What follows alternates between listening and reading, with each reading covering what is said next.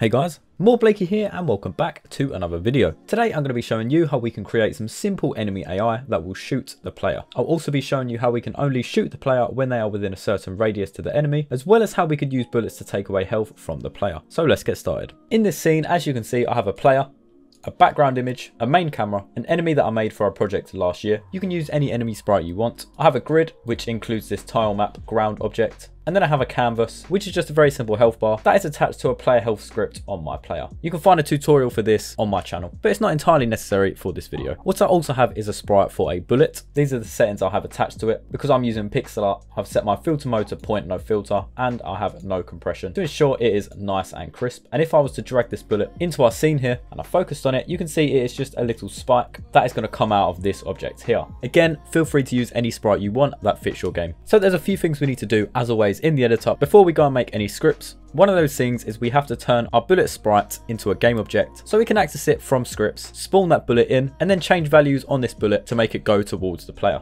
So what I'm going to do is grab my little sprite here, drag it into the scene view. You can see it's a little bit further away. Don't worry about that. It doesn't matter. I've got it labeled as spike bullet. What I'm going to do on this, I'm going to add a component. I'm going to give it a rigid body because I'm going to be moving this bullet via a rigid body. I'm going to set the gravity scale to 0. I'm going to set the collision detection mode to continuous and our interpolate mode to interpolate. I'm then going to take this bullet here. I'm going to drag it into our assets folder, and that will make it a prefab. We can then delete the bullet from our hierarchy and it remains as a prefab in the asset folder. With that out of the way, let's go to our spike enemy object and let's add a component. I'm going to type in enemy shooting. I'm going to press new script, create and add, and let's open this up in Visual Studio. So the goal of this script is to simply spawn in the bullet. We're going to make a script later on in the video on our bullet. That's going to handle how that game object moves towards the player. But for this script, we're just going to instantiate it into the scene. So what we're going to do, I'm going to create a public reference to our bullet. So I'm going to do public game object bullet. And then I'm going to do public transform bullet position. So bullet pos. And then we're going to create a private float and call this timer.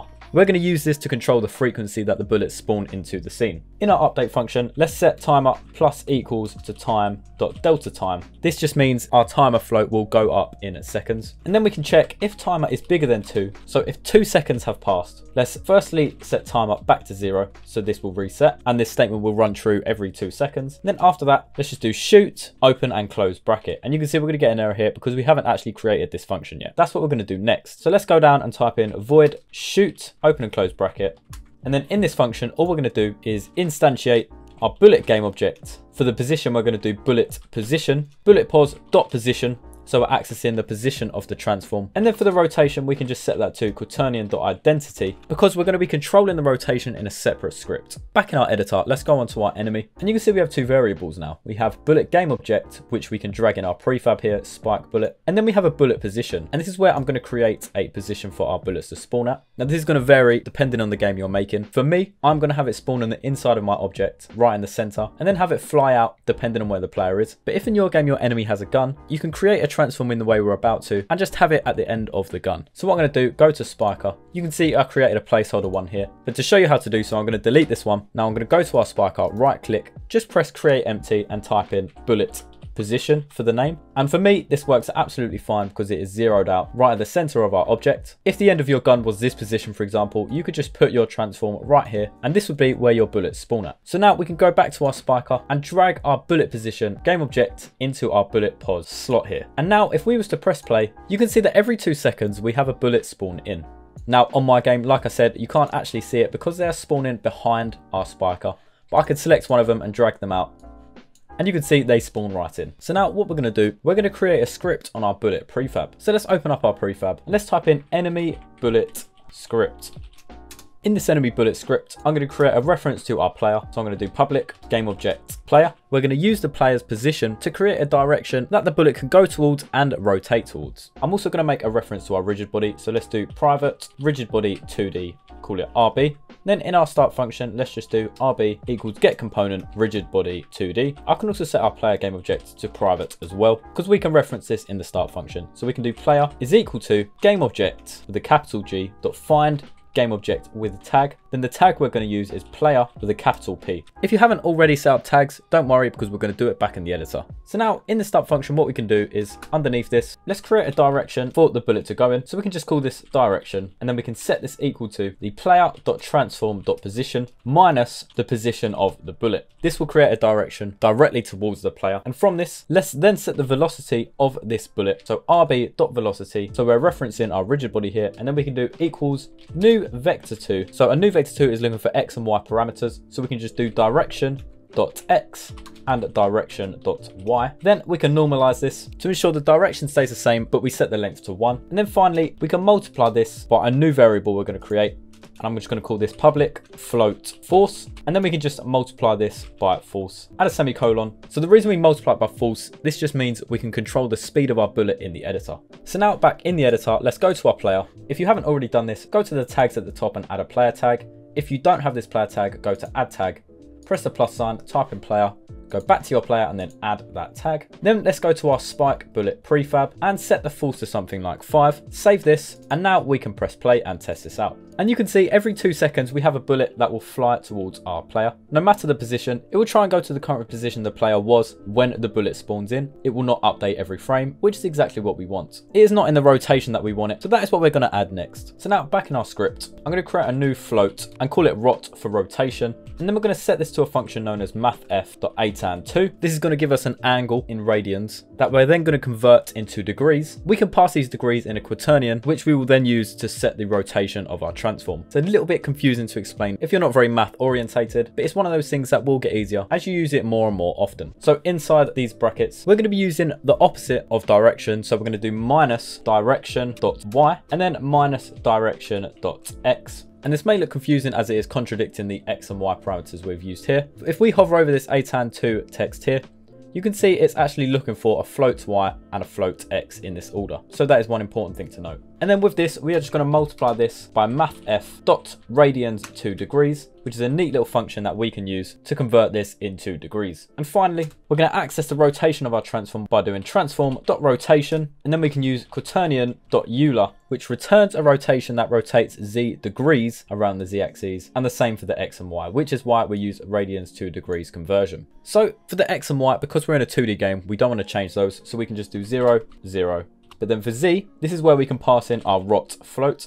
And you can see this alone might look a little bit off depending on the orientation of your sprite, but I'm going to show you how we're going to be able to tweak this so it looks right every single time. But for now, this should be enough that we can test if the rotation does change depending on the position of the player. So you can see right now, it may not look any different, but if I jump, you can see that it is actually rotating. But like I mentioned, it is off by a certain number of degrees, but we can very easily change this in our script to ensure that it looks right every single time. So right now I have the game paused. You can see the bullet has come from my enemy and gone this way. So I'm going to select this bullet right here, and we want it to rotate like this towards the player.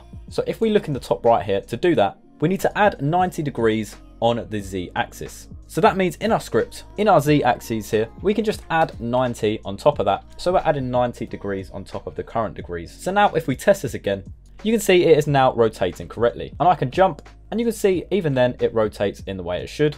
I can show this even better by just making our enemy float for a sec, and you can see wherever I move, it will move towards our bullet and also rotate towards it as well. So now, as you can see, we've successfully got an enemy shooting towards our player. But we're going to take this a step further and show that if we was to walk outside of a certain range from our enemy, the enemy would not shoot, but then we enter that range and the enemy starts shooting again. To round off this video, I'm also going to show you how these bullets could affect this health bar that we have at the top here. So back in our enemy shooting script, it's not the bullet script, but it is in fact the enemy shooting script. So what I'm going to do here is create a new float. So I'm just going to do float distance, and I'm going to set this to vector2.distance. Then inside this, we're just going to start off with the current transform.position, and then the other position we are going to use is going to be the player. So let's go to the top here, use private game object player, and then in our start function, do what we did in the other script and do player is equal to game object dot find game object with tag player with a capital P. So now we can do player.transform.position. So what this line of code means is that as it's in our update function, every frame, this float will represent the distance between the enemy and the player. And we can use this to detect when we want our enemy to shoot. So now we can do a new if statement and do if distance is smaller than 10. Firstly, we can put this line of code, timer plus equals time.delta time, inside these curly brackets, remove it from here, And then also this if statement we've got right here, let's put that inside this statement as well underneath the timer plus equals time.delta time. We can then also remove this from here. Finally, underneath this, let's just add a debug.log and just use distance with a semicolon at the end, just so we know in the editor the distance at all times. Before we go back into the editor, I'm actually going to make this value just a little bit smaller, change it to something like 4. And now if we press play here, you can see in the bottom left, we have the distance between the player and the enemy. And as we move, this value changes. Because we have a distance of less than 4 between us, you can see the enemy shoots. But if we move outside of this range, the enemy will no longer shoot. But when we move back inside this range, the enemy will shoot again, which is exactly what we want. So what we're going to do next is we're going to add the logic to ensure that our bullet does not remain in the scene forever. So to do that, let's go onto our bullet prefab. Let's add a box collider 2D and let's set it to is trigger. Now in our enemy bullet script, what we can initially do is create a private float, call it timer, similar to how we did in the other script. Let's do timer plus equals time.delta time. And then from there, we can simply do if timer is bigger than 10, destroy game object. So if this bullet has been in the scene for longer than 10 seconds, the bullet will then be destroyed. Now you could up this to something like 20 or any number that you feel works for your game. But now what I'm also going to do is ensure this bullet is destroyed if it collides with our player. So I'm going to do this using void on trigger enter 2D, change the collision to other, and we can get rid of the private here. Now make sure that this is outside of your update function and outside of your start function. I've seen some of you guys in the comments having issues with your code, and occasionally it has been the case where your trigger or collision functions have been inside your update, and that will absolutely not work. So from here we can do if other.gameObject.compare tag is equal to player. So if we collide with our player, we can simply do destroy game object. And now we can test this out. And you can see when the bullet hits the player, it does indeed disappear. It does disappear quite early, but that is simply down to the bounds of my player. You can see they are quite wide and do have some room here. So the minute it hits this bound, it will be destroyed. Of course, feel free to alter this for your game. Now to wrap this video up, I'm going to show you how we could take away from the player health if the bullet collides with the player. And what's handy is that we already have this function here, which can check if we are colliding with the player. So before we destroy the game object, what we can do is do other. So we're referencing the game object we've just collided with. So other.gameObject. And then we're going to do get component. And then we can look for player health. And then inside the player health script, there is a float called health. As you can see, in our player health script, I have a public float known as health. So I can access that health and I can just do minus equals 20 and then close out with a semicolon. So now I can test this out and you can see at the top, our bar slowly gets smaller. And I can do this all the way until I die, in which my player indeed disappears. From here, you could then have a game over screen, which coincidentally, I did a tutorial on just last week. So feel free to check that out. But on that note, guys, I hope you enjoyed today's tutorial. If there's anything I missed or if there's any questions you have, feel free to ask in the comments down below. If you have a tutorial you want to see, feel free to request it in the Google form I have in the description. And finally, if you feel like supporting me or if you want these scripts, feel free to take a look at my Patreon and the tiers within in the description as well. But on that note, guys, I hope you enjoyed today's video. I will thank you all very much for watching and I will see you all in the next one. Bye.